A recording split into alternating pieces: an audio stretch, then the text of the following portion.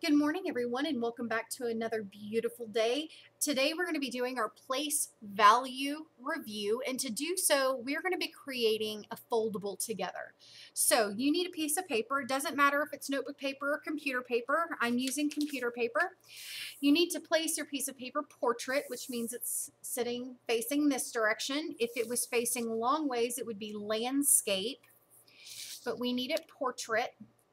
And you need to fold it vertically in half. So once you have it folded vertically in half, you're going to take your paper, you're going to fold it horizontally in half, and then horizontally in half again. So that when you open it back up, you have 1, 2, 3, 4 spaces. And when you flip it open, it would look like this. Okay. Now, once you've folded your paper, we need to start labeling this. Okay, so I'm going to flip it this way. That way it'll open to this side.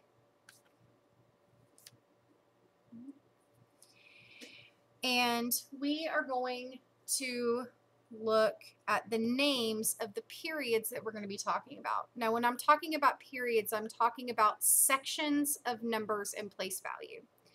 So the largest one we're going to look at is the millions.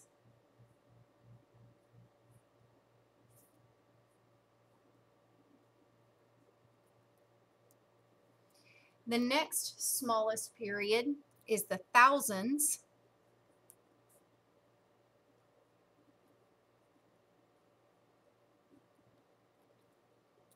The next smallest period is the units.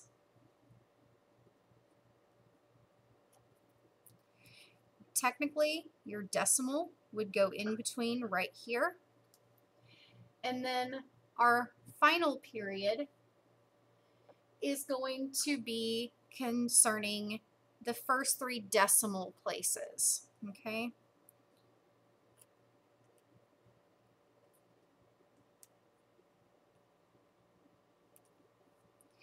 So, once you've labeled this, you need to take a pair of scissors and just this flap, just this side, you are going to cut the fold lines in between.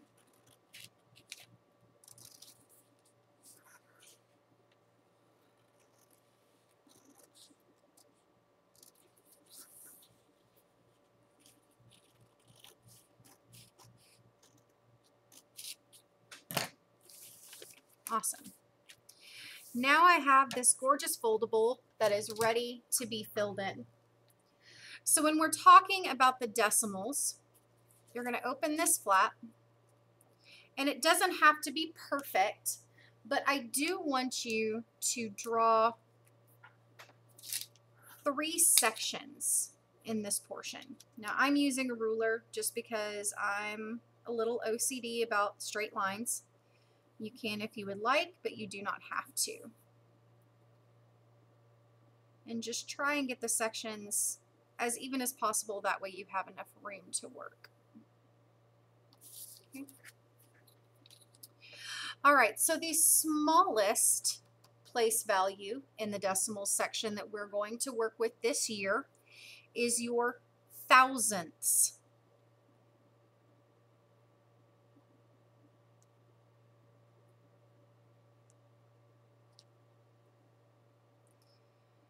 Now, if you notice, there is this THS on the end, thousandths.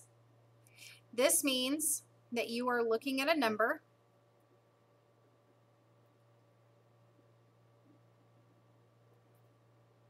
to the right of the decimal, and the thousandths place is the 3rd place after the decimal.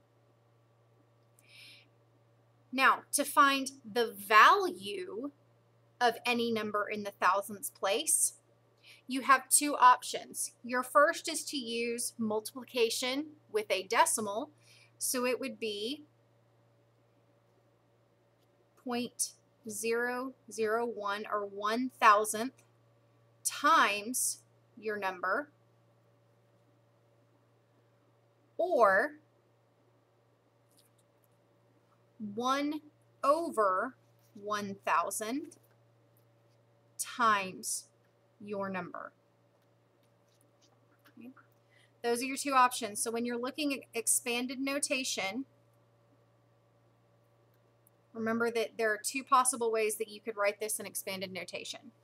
So its place value is the thousandth place, but its value is going to be 1,000th times however many thousandths you have. Now let's take a look at our next largest place value, which is our hundredths.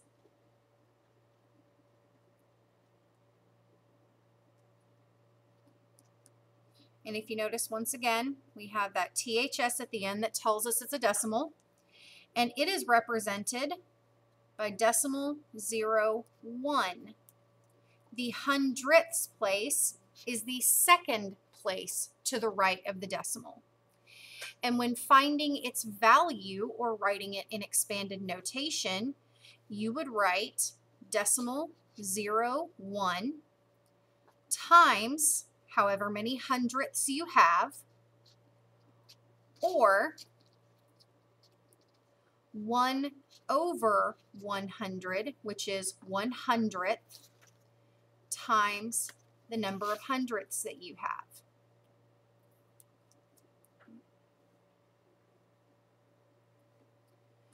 Our next largest place value is our tenths.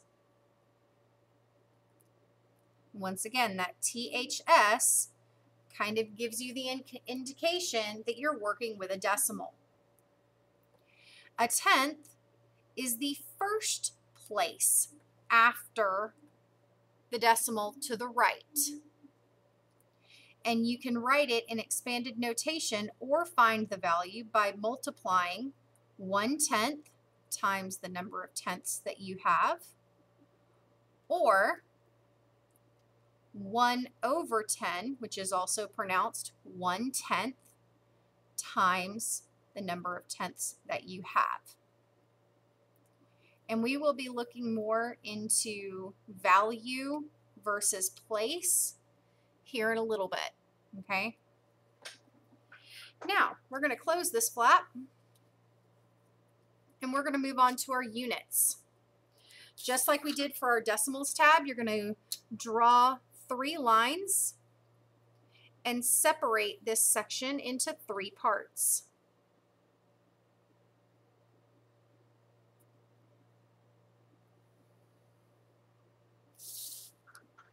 All right. Now, remember that between our decimals and our units is that decimal point. That's why we wrote it there. I'm also going to draw the line in between, and I'm going to put that decimal in between to remind myself that it belongs there. Now, the first place value to the left of the decimal is our ones, represented by 1. To find the value, you would multiply 1 times the number of ones in your number, or 1 over 1 times the number of ones in your number. Remember that if the fraction, the top number over 1, 1 divided by 1 is 1. Okay, so this is just a quick reminder of that. So 1 over 1 is the same as 1. Then we move on to our tens, represented by 10. And to find the value of any number in the tens place, you multiply 10 times the number of tens. Our next place value is our hundreds.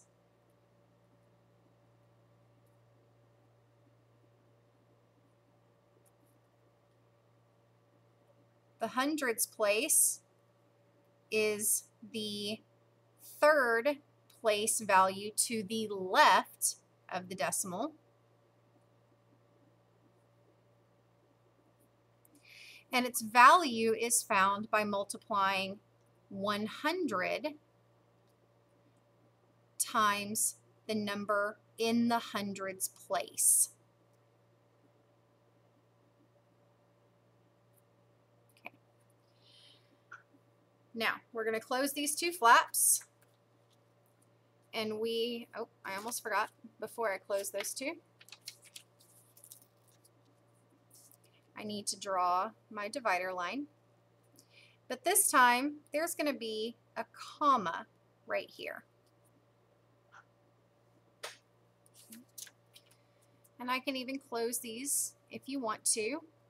And you can add a comma onto this. And we can go ahead and add one to our millions as well. Okay. So just like we have with the other two sections, we're going to take our ruler, or if you just want to draw the line, that's fine. And you're going to divide this section into 3 parts.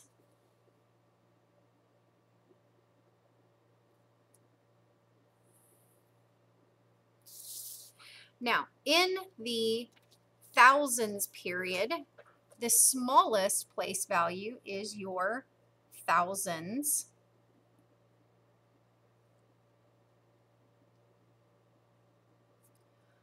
Also, you can call it the 1000s.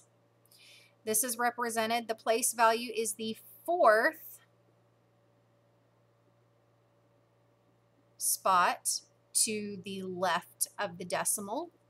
And you can find the value of a number in the thousands place by multiplying 1000 times the number in the thousands place.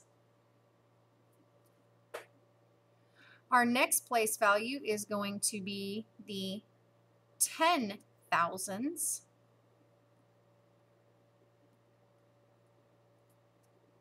The 10,000s place is the 5th place to the left of the decimal. And you can find the value of any number in the 10,000s place by multiplying 10,000 times the number in the 10,000s place. Last spot in our thousands period is our 100,000s.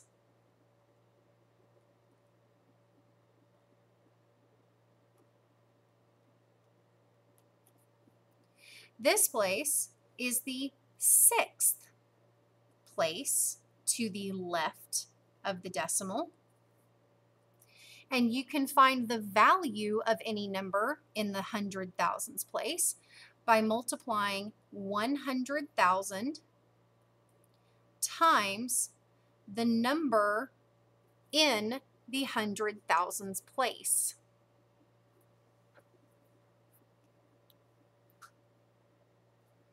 Now I'm going to open up this next flap and I'm going to draw my divider line. And I'm also going to put in my comma because I'm separating that I'm leaving the thousands period and I'm moving on to the millions period. So once again, just like before, I'm going to separate this into 3 parts.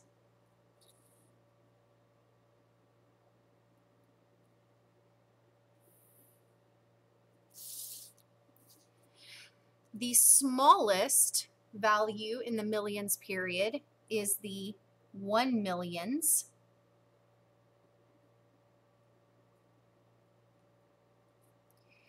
It is the 7th place to the left of the decimal, right here. And its value for any number that is in the 1 millionths place, the value can be found by multiplying 1 million times the number in the 1 millionths place. Now we move on to our 10 millions.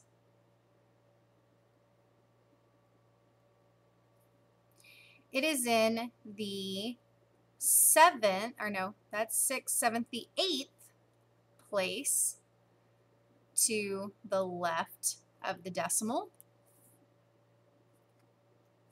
And its value can be found by multiplying 10 million times the number that is in the 10 millions place. And last but certainly not least, in the millions period, is our 100 millions.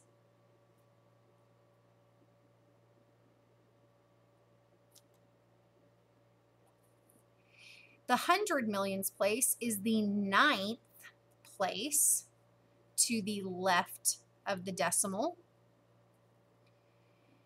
And the value of any number in the 100 millions place can be found by multiplying 100 million times the number in the 100 millions place. So now you have this wonderful review foldable, and if you are unsure about place value, this is going to be a great study tool because you have everything lined out in front of you. Now, one thing that you could do is you could go through and you could color each period a different color just to help your mind group those sections. You're welcome to do so.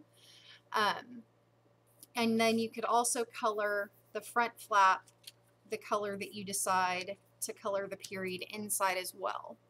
That's completely up to you. Now, you will need to make sure that you are confident with all of these periods and that you understand the difference between the tenths, the hundredths, and the thousandths. As we go through different skills this year, you need that foundational knowledge. So if you need help, if you need extra practice, if you need extra visuals for this to make sense, please reach out and ask me. That way I can make sure you have everything you need. All right, awesome. Well, thank you guys so much for joining me today, and we'll see you next time.